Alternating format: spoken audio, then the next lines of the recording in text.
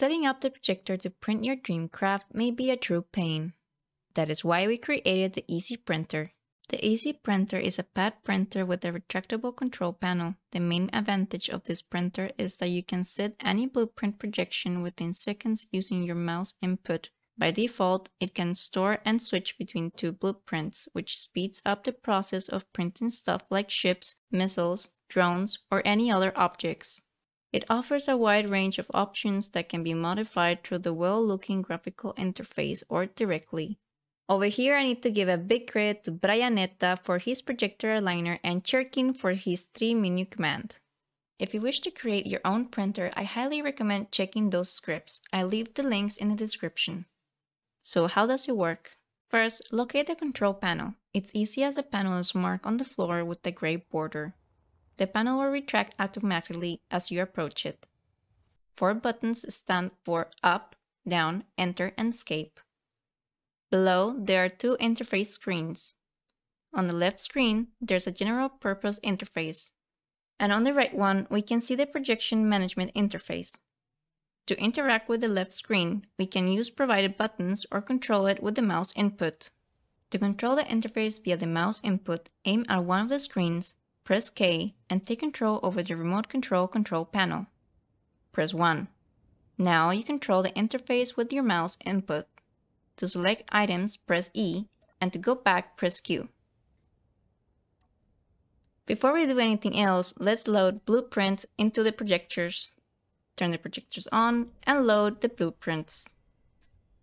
The block terminal interface was simplified to the minimum to allow for better ergonomy and faster work. Once your desired blueprints are loaded into the projector blocks, select which projection would you like to print. Using provided buttons or mouse input, select projection, projector selection, previous or next projection. Once the projection is set, we can adjust its position to fit on the printing pad. We can close the control panel so it doesn't disrupt the view. To align the projection, press K, select Remote Access, Terminal of the printer, and take control over the remote control projection. At this point, using your mouse input WASD, C, and space, you can manage the position of the projection. Once the projection is in the correct position, press F to exit the terminal and open the control panel to start printing. Pressing the red button will take you to the previous screen. Select Welders. Start welding. The right-hand screen shows us if the projection was fully welded. If there are no more remaining blocks, we are good to detach. To detach printed craft, select Welders, Detach Welded. The printer arm is equipped in the Merge block, so you can easily detach the printed craft. You can also adjust the speed and height of the printer arm by selecting Welders, Welding Options, Speed Down, Speed Up. The system is very flexible and easy to adjust for specific needs. Its main purpose is to print small crafts, but with minor modifications. It can be extended to the point where you can print anything you want. To achieve that, add as many welders as you want, and assign them to the group Welders.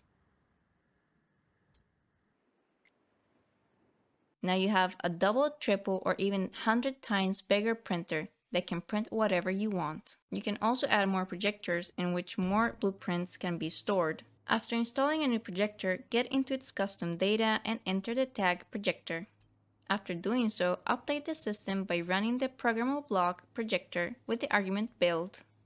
If you like to keep printing the same craft multiple times when uploading the blueprint to the projector, select Keep Projecting. That way the projector will keep on projecting the blueprint after printing it. I am using the pad printer in pretty much my every survival game, and I hope that you will find it useful too. Thank you for watching. If you enjoyed this video, please consider leaving a like and subscribe for more.